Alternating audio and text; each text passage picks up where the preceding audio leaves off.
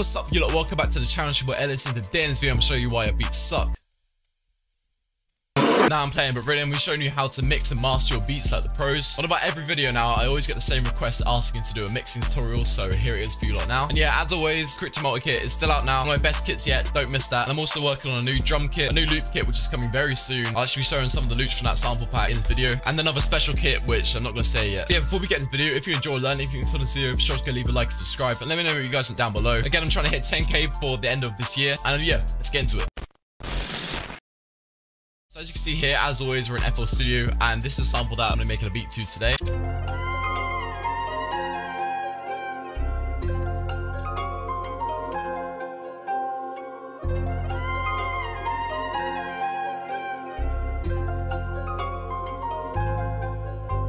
Let's get right into it. Starting off, I want to go with a simple rhythm right here. So yeah, straight away as well with the master, we'll simply just put a soft clipper on. I can see like straight away as well with the velocity right here, down here. I always bring this to the top with like most of my drum sounds, especially the hi-hats, because when I'm doing rolls and stuff, sometimes the velocity just like, it just gets a bit annoying. So when it's all the way at the top, it's just simple. I always tend to like keep it two-step, and then I change it after I've done all the drums. Sounds like this.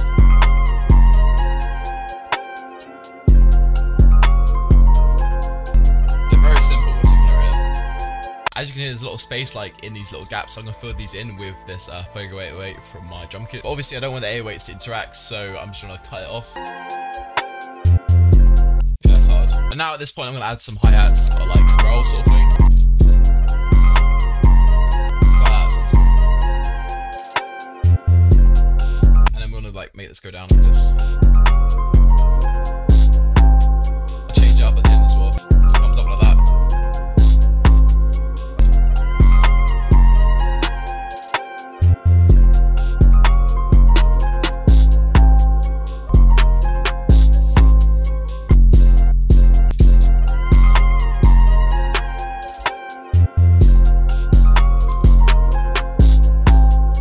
For the sake of the video, I wouldn't really add a kick to this, but I'm going to add it so I can show you how to properly mix these sounds. It's kind of slapping though. For instance, like if the kick isn't hitting like right here when the 808 goes up, fix that. Literally all you need to do is just put the velocity up. If you really want this to sound like it's hitting on every single note, you can go that extra step and duplicate the kick and make it hit on that note. All you have to do is just reverse the polarity right here. If you don't know already, reversing the polarity on the kicks or the 808s literally change the bounce so much. So like if I have it reversed, if I don't have it reversed, that's it better, you know what I'm saying? Like reverse the polarity is pretty much the polarity of the waveform, if I'm right. It's so muddy because both the waveforms are in like the same position, if you know what I'm saying. So if you mirror that, then it will sound better. And sometimes as well, if the kicks aren't hitting, something that I've seen recently, like even when I've been in the studio, is they would pitch it down. They would actually change the pitch of the kick. That's pretty much the beat right there.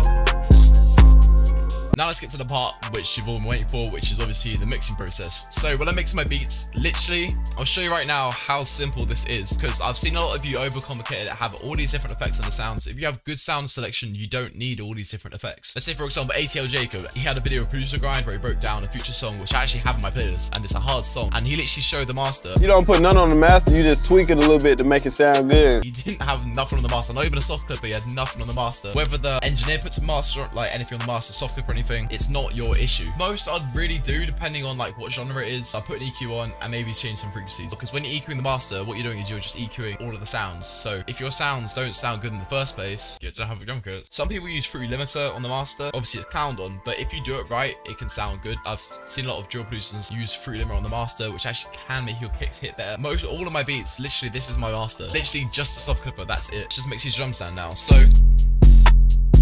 we're gonna start off with the snare. I like to have the snare to hit around 0 dB. Depending on what sound you have, it can be different depending on the frequency range, because higher frequencies appear louder in our ears because we can't hear all low frequencies like past 20 hertz, I think it is. So high frequencies in our ears sound louder than low frequencies. If you have a snare or a clap or something which is more in the high frequencies, then it wouldn't hit on 0 dB. Everything on what I'm saying does differ on your sound selection, because I like my stuff to be loud. Like with my samples, I like my sound to be at like -9 dB. As you can hear, it's got those high frequencies, so I'm gonna break down right here. Hi-hats, and I always like to pan them here like to the left and to the right. Like, a lot of the time my hi-hats as well, I like to have them at about -3 dB, depending on what it is as well. It really differs where you have it. So for this, I'm probably gonna have it right -6, and then snare as well. Yeah, so it sounds good. So that sounds good. Open that to like to have more pan to the right.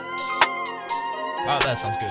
A little bit of source as well. If you've got like a MIDI keyboard or something, this is when you're mixing samples or beats as well. I'd recommend this one thing. As you can see, like they normally have like knobs, like little mixing knobs. What you can do is you can get the drum sounds like so, and then you can right click this and you click link to controller, and you link that to one of these knobs, which is literally you just move the knob. And then you can do this, which kind of changes the volume. So a lot of the time, if I really want to mix my ear, just put it onto a knob and then just like sort of like look away and then just do it to what my ear feels sounds good. As for the 808, obviously with the spins, it's got hits, so right, that's perfect. Just plus 3 dB. Kick as well. Kick sometimes doesn't even have to be that hard if the polarities are pretty mirrored. Sometimes I have my kick at like just over 0, sometimes I have it lower, and for this one I have it below because it's already hit.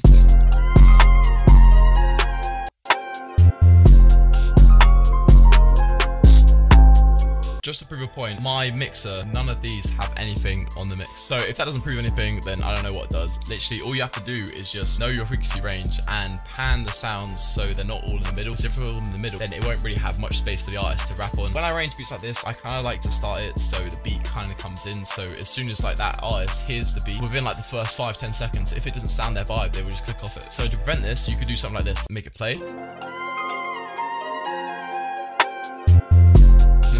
Whole vibe within the first 5 seconds. Yeah, this is a little optional thing which is quite nice to pick up. And it goes in.